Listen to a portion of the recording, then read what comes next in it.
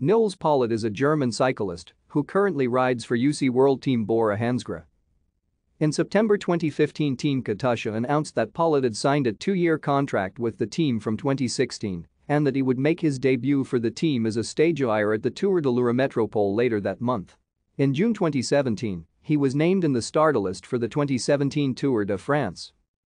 In August 2020, Politt signed a 3-year contract with Bora Hansgrohe from the 2021 season onwards.